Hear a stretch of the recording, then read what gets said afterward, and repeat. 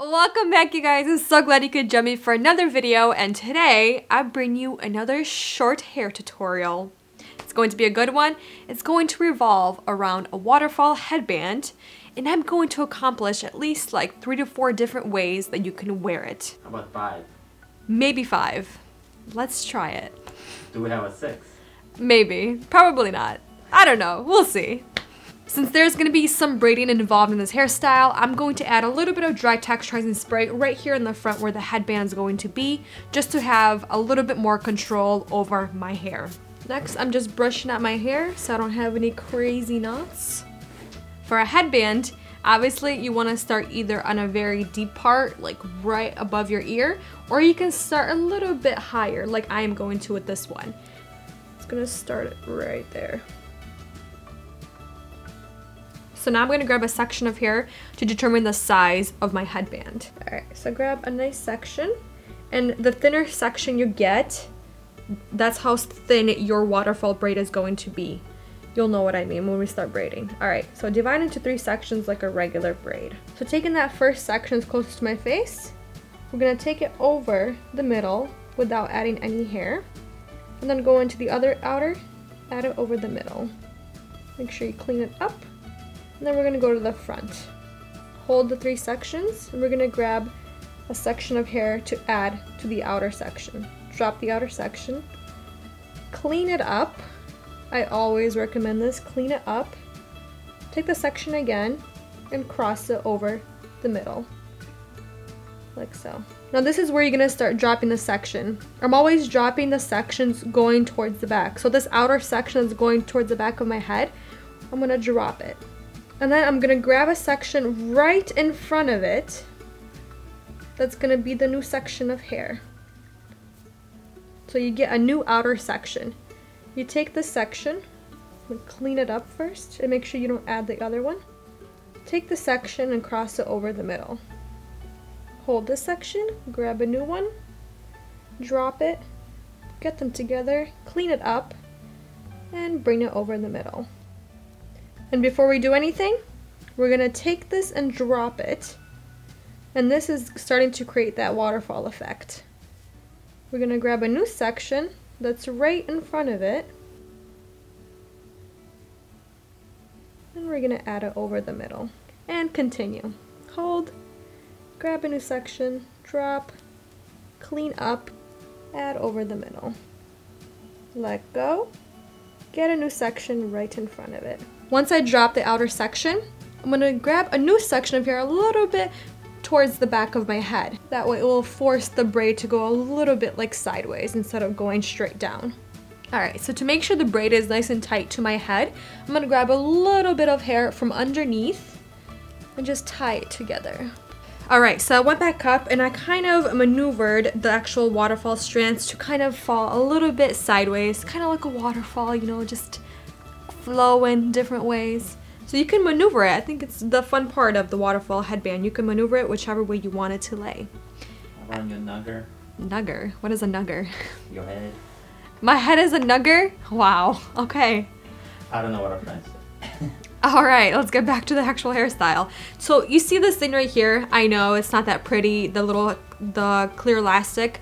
I'm gonna take my beautiful little thing here, this bejeweled beautiful clip I found at Nordstrom's.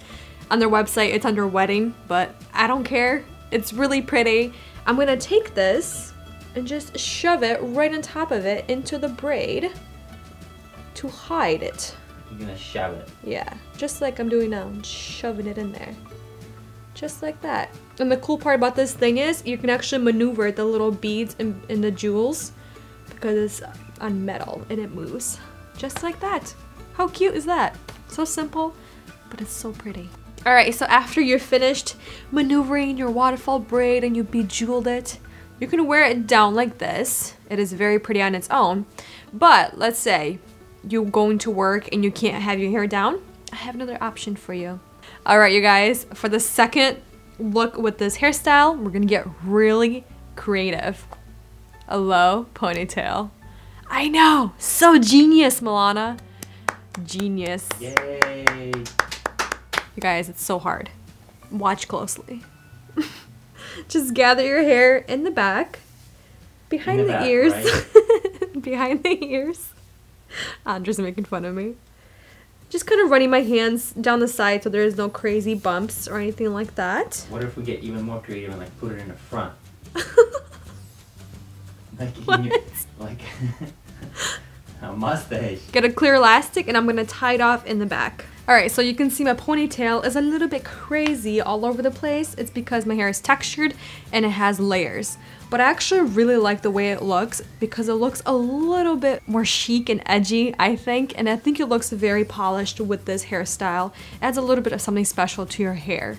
Especially if you're going to work and you want to switch it up and you have to wear your hair up. I think this is a great alternative. It's so cute, right? You're cute. You're cute. Alright, you guys. So since the second rendition hairstyle was extremely difficult and my hands are getting tired, I'm gonna lighten the load just a little bit and make it easier. So rendition numero tres is going to be a low messy donut. Or a messy bun, whatever you want to call it. We're going to keep the existing little ponytail in the back that I have already.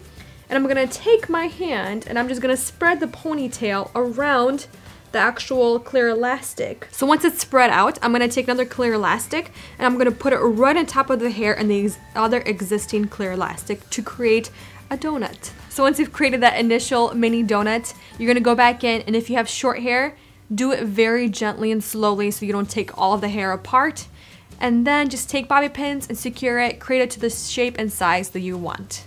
Once you're done pinning away your very miniature donut, I'm gonna take some hairspray and I'm gonna spray just a very light layer all over my hair just to kind of set it in place. Super easy, super cute. You can wear it on more formal events, work, date night, gym. If you want to feel fancy, make sure you wear something bejeweled to the gym. Why not? What do you guys think of this one? By the way, you guys, if you didn't know or didn't watch the last video, Andra and I actually have a vlog channel. I'll have it linked up right here in the cards section, or you can have the link in the description box below. And we will have vlog footage or vlogs from our Europe trip that we just came back from. Feel free to subscribe. So if you're a half up kind of gal, I got you covered as well. That actually kind of rhymed. Alrighty, let's do the 2 half up tutorials. I love these ones because they're so effortless, but it looks like you did something to your hair. I'm literally going right above the ears, grabbing a section of hair from each side, and meeting my fingers in the back. Alright, so once I grab the 2 sections on each side, I'm going to go back up to the waterfall braid, and I'm going to go up to the strands and make them straighter, like going towards the back. And just kind of separating them to give it a more of an impact and dimension to the waterfall. Taking some of these front pieces out because it's short. And I don't like to smooth it all the way down because you already have texture on the top, so I want to have texture on the sides just a little bit. Take a clear elastic and I'm going to tie it off in the back. To give this look a little bit more polish and elegance, I'm actually going to cover the clear elastic with my hair in the ponytail.